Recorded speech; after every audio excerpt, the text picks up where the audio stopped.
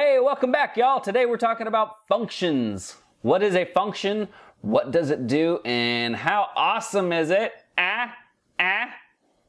Okay, so I'm going to use a metaphor that is actually kind of ridiculous and silly, but hopefully it'll help you understand what a function is. So a function is like a microwave. Yeah, totally. So think about a microwave. It is a box, and you put food into it, and then you give it instructions, popcorn mode, 50 seconds, 99 seconds at 30% power, all sorts of options you can give it. And then once you put your food in and once you give it your instructions, you hit start, and then it does its thing, and then at the end it gives you a result. Now in this case the result is super simple, warm food, hopefully. Our functions are exactly like that. What they are is they are a box, metaphorically speaking, that you provide it your food, which in this case is your data set, and then you give it instructions, or we might say we give it arguments, and then it does some stuff in the background, and then gives us our result, our warm food, or our analysis.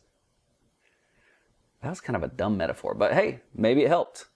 So let's go ahead and turn to R, and I'm going to introduce you to 5 functions. Maybe I'll think of more as I go along. And yeah, so the first function we're going to talk about is the concatenate function, then the mean function, then the median function, then the standard deviation function, and the plot function. And last time I hinted at the idea of objects. So let's say we wanted to create an object called Dustin's. Well, R doesn't like apostrophes, so I'm not going to put an apostrophe there.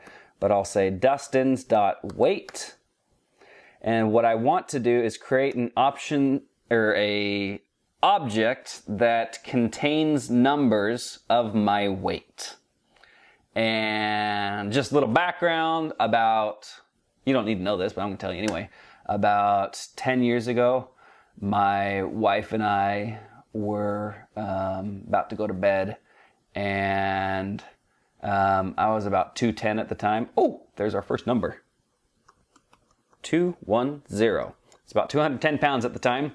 And I was always skinny growing up, like super skinny, like embarrassingly skinny.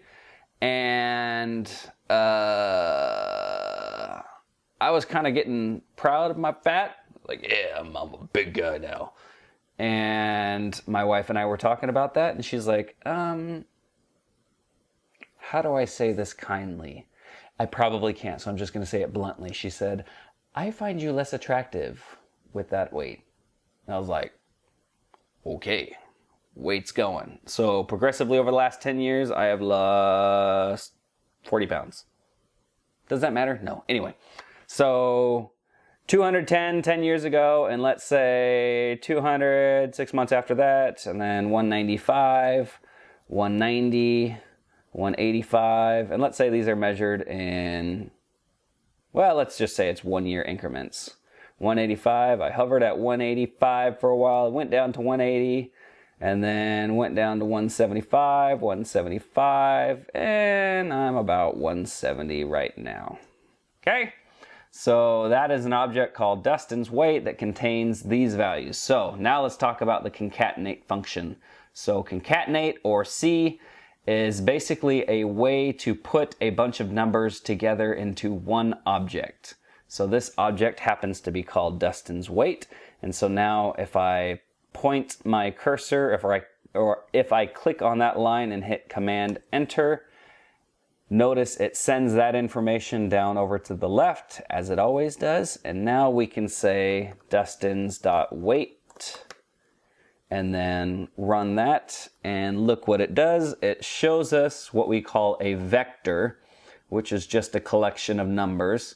It says Dustin's weight, and then it gives me the values of Dustin's weight. So in summary, so far we've created an object called Dustin's weight using the concatenate function, and the concatenate function just puts a bunch of numbers into a single object. And now that we have an object called Dustin's weight, we can compute the mean on it. So we might say mean Dustin's dot weight. And that tells us that my average over the last 10 months is 186, or 10 years is 186.5. We could also compute the median. So again, here's our microwave, Dustin's dot weight. So this model of microwave is called the median, and we are going to give it our food, or our object called Dustin's weight, and it also, like down here, it has an argument for na.rm, which we'll talk about eventually. There are lots of options that we can give it, but we're just going to take all the default options. It's as if you close the microwave and just pushed the 1 minute button or whatever. So that defaults to giving me the median, which is 185. We can also take this microwave, standard deviation microwave, Dustin's dot weight, compute that, and the standard deviation of my weight is 12.48. And then we could also plot, but we're going to run into, well, actually, I don't know if we're going to run into problems, but we're going to see what happens. Dustin's dot weight, and oh, look at that. It actually didn't have any problems. So normally with the plot microwave, if you look down here, it asks for an X and a Y. I'm just giving it a Y, and it's kind of taking a guess at what I want for the X. So let's say that I am not satisfied with just saying 1, 2, 3, 4, 5, 6, 7, 8, 9, 10. And instead I want to give it years, okay? And so I'm going to create a new object. Maybe I'll put it up here just to make things easier for my brain to wrap its head. My brain to wrap its head around this. So I will say year is equal to, let's say 10 years ago was 2008. 2008, oh, here's another way we could do things. 2008 through 2012, let's see. 8, 9, 10, 11, 12, 13, 14, 15, 16, 17. Okay. So 2017, that's another way. If you have a sequence of numbers that happen to be in order, like the years, you can do it like that. 2008 colon 2017, which is going to give me a collection of numbers, or in R lingo, a vector called year that contains the values 2008 through 2017. And so now I can go down to the plot function, and I'm going to add a little more information into this microwave. I'm not just going to push the 1 minute button. I'm also going to push the microwave button, the microwave button, the popcorn button. So this is popcorn here. So year on our X, and then Dustin's weight on our Y. And now it's going to look very similar to the plot that we already have, except it's going to replace these numbers with the years. Look at that, folks. And also by default, it put year down here and Dustin's dot weight up here. Now here's just to show you different arguments or different buttons you could push on your microwave. You could say X lab or X label equals year. Let's say we want to capitalize it. And then Y lab is equal to Dustin's weight over time. Any guesses what that's going to do? Oh yeah, we are getting a beautiful plot now.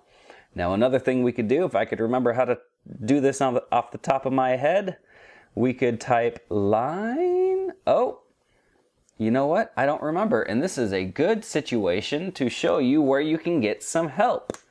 So any function in R has documentation that shows you what the arguments are, gives a little more information, and gives you examples. And so to access those, all you have to do is type question mark and then the name of the function. So in this case, plot.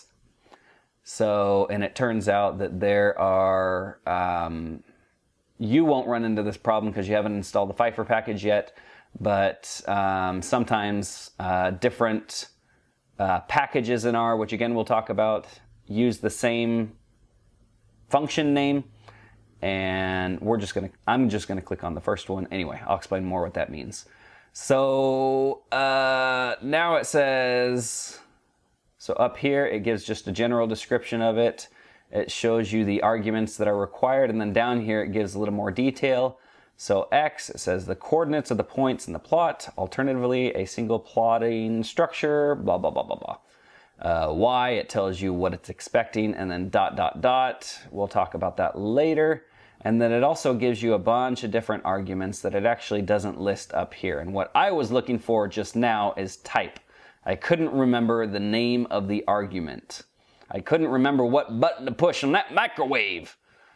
And this is telling me what it is. So by default, it plots points. But what I want to do is I want to do both. So I want to connect the dots with lines. So to do that, I can go, type equals B for both. And if I run that, look at that, it connected the dots, and our plot is looking almost pretty now. Now it turns out that when we get into talking about the Pfeiffer package and the flex plot function, plotting, we're actually not going to use R's native plot function because it's not as pretty and not as functional as the ggplot function, which is what FlexPlot is referencing. So we'll get back to that later. But anyway, the big point of this video is just to show you what a function is, and also kind of re-emphasize what an object is in R and how you can modify the arguments for a function to produce a desired result. So we'll see you next time.